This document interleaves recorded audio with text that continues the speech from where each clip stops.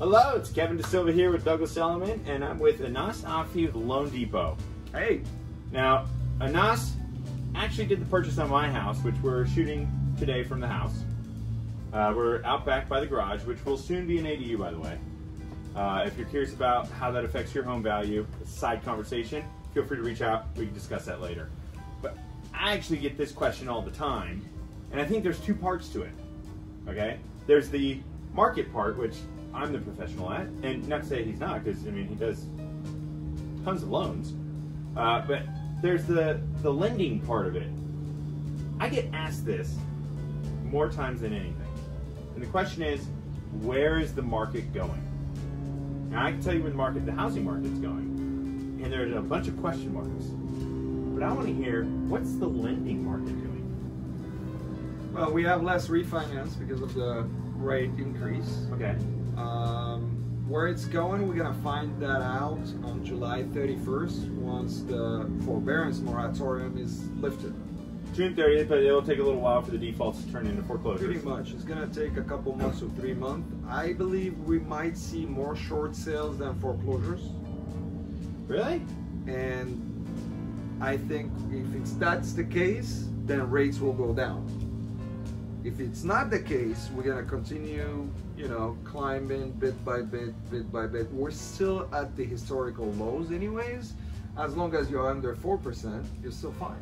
Yeah, okay. Well, you locked mine in at 2.375 with some purchases, okay? So I bought the rate down a few times. Yeah. Tell me, could you do that again today? No. Okay, so rates are up. Rates are up. I say the average, the truth is between 3% and 3.25% today. You might get lucky one day to get under 3%. It's possible still, but this is where we're at right now. And if you would like to go to a 2.375, it's gonna cost you a little more. I mean, a lot more than when you bought your home for sure.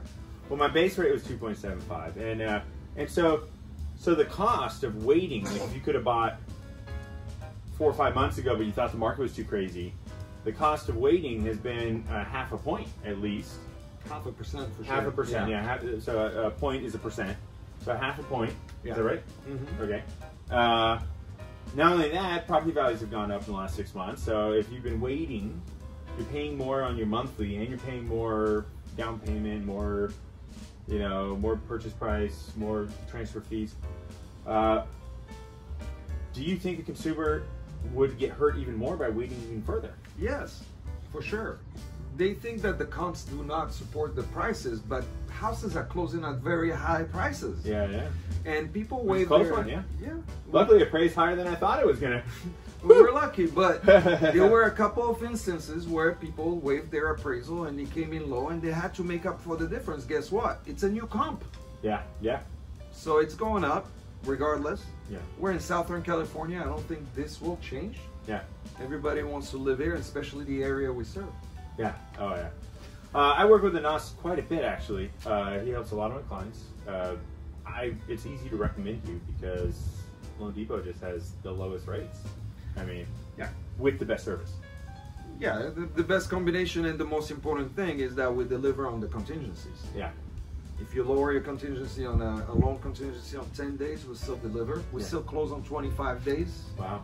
And that makes us very competitive out there, right? Absolutely. And just to give you like insight, so he was talking about, if there are a lot of short sales in the market, after the forbearance period is up, then there will be, the rates will go down to basically cover for the economic times, because short sales are bad, right?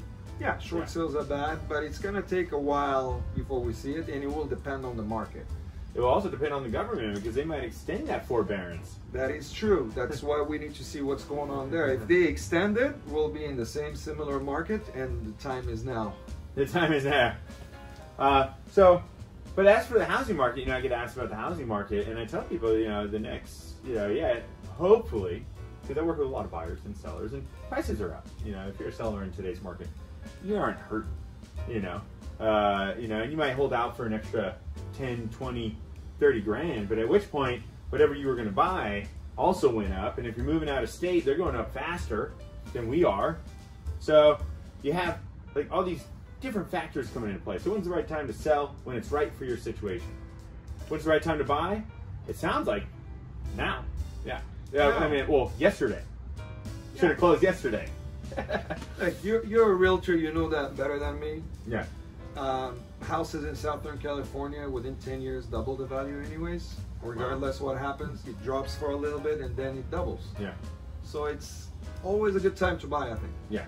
Also, it's a good time to actually pull out some of your equity. Rates are still very low, Yeah. and that's the cheapest money you can buy right now. Yeah. Okay. Now, as far as the housing market's going, just a couple of that, I get asked the question. And so, yeah, later in the year, I hope it gets softer. But the reality is we just have to deal with what we have now. And the potential is later in the year, rates could be up. Because there's more equity in the market than there was in 2008. For sure. Which means that even if there is an increase in foreclosures, which there are 6 times as many defaults in LA County as there is on average, Mm-hmm. So even if you, even if the supply opens up, it's not going to be 2008, 2009. It's just going to hopefully, level the playing field a little bit better, right?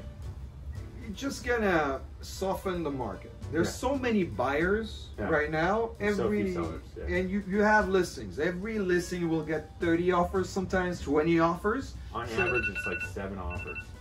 So if there are more houses in the market, it's just not gonna be enough for everybody anyways. So buy now? For sure, buy now. One last thing I like to throw in about the market is that when the market goes down, watch this. This happened back April last year.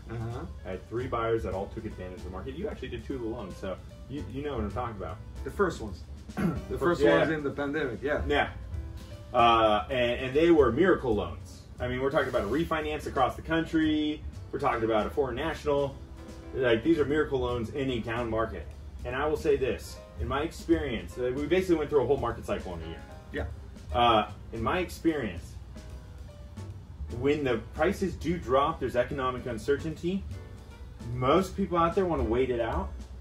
They miss the mark. All my clients who bought then at least make $100,000 if they resold their house right now. And that's the cheapest house. The more expensive ones, $200,000. There was a seller panic back then. Yeah, there was a huge seller panic. But here's the other thing. When lending gets tight, it becomes so hard to get a loan that you'll wish you had bought when the prices are up, because you'll just be renting again. That's true, because when it's sliding, the equities are sliding. Yeah.